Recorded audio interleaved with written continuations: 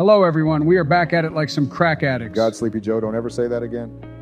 That was just so cringe. What? What was so cringe about that? Do you not get it because we are always consistently making videos like Just shut up, Sleepy Joe. Don't even dare finish that sentence. Just start the video. Swear I don't know why you are allowed to do any of the intros. Since Sleepy Joe is being a for real cornball right now, let me say that today we are finding some of the hottest, juiciest hot takes in anime.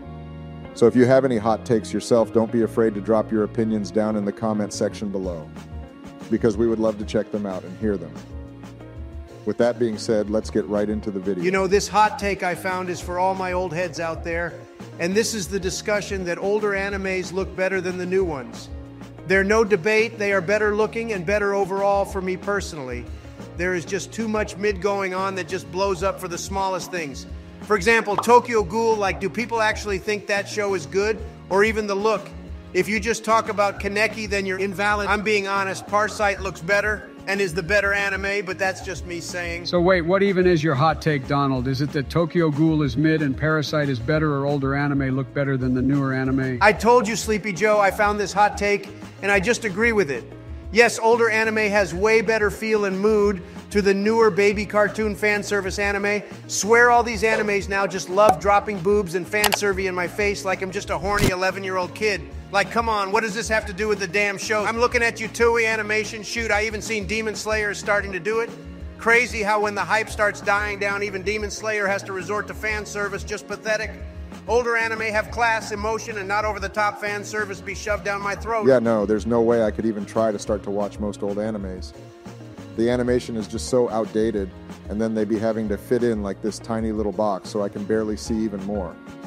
It just becomes unwatchable. Like, have you tried to watch the first episode of Bleach? Let me tell you now, it won't be a good time. I never got past the first episode. And say what you want about One Piece, but the old animation actually looks good and isn't a square box that I can barely see. I personally don't even care. There are some old anime that look so amazing and stand up with the test of time, like Inuyasha, for example. And there are some others where it is just unwatchable. Also, I tried to look up a hot take for this video, but you have to believe me, you will see the dumbest stuff. Like, look, someone thinks that saying Hunter x Hunter is average is a hot take. Yeah, that's not even a hot take. That's just a dumb take. Literally, if you say Hunter x Hunter is mid, you might as well just say Naruto is mid too. And let's be honest, nobody's going to take you serious if you say that. So just move on along on that one. I mean, is he really? Nope. I'm going to have to stop you right there, Donald. Before you go ahead and say something dumb. You know that Hunter x Hunter is some of the best peak fiction out there. The Hunter exams just hit way too much, plus the amazing Ant arc. And don't even get me started on the Dark Continent. Look at this little Hunter x Hunter fanboy coming to the rescue. Obama, what hot anime hot take do you have before I leave with this Hunter x Hunter fanboy who probably likes touching little boys just like Hisoka? Huh, don't you, Sleepy Joe? Why do you always have to say dumb stuff like that? Donald, I swear somebody's just going to slap the taste out of your mouth one day. Well, here I have a hot take for you. How about slice of life anime is just as good or even better than your typical battle shounen anime? Yeah, I don't know about this one. Yeah, you both don't know real class. Let me put you on with a few. Silent Voice is for sure my favorite slice of life anime movie. If we are talking series, then I would also say Anohana and Orange are also one of my top picks. If you see a common theme with these picks, it's not a coincidence, but all these deal with depression. And you know that's the first word in this channel.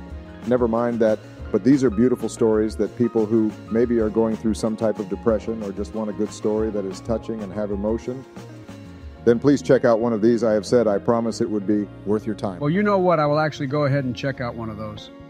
You said Silent Voice is a movie and Anohana, correct? Okay, I got these down. These better not be mid-Obama or me, and you're going to have problems. All right, I'm ending the video. With you two slice of life lovebirds over there, go have fun while a real alpha male enjoys his peak. Well, let us know some of your anime hot takes down below, like how Boruto is the most mid piece of work to date. But have a good night, everyone. This is the Big Donald J signing out.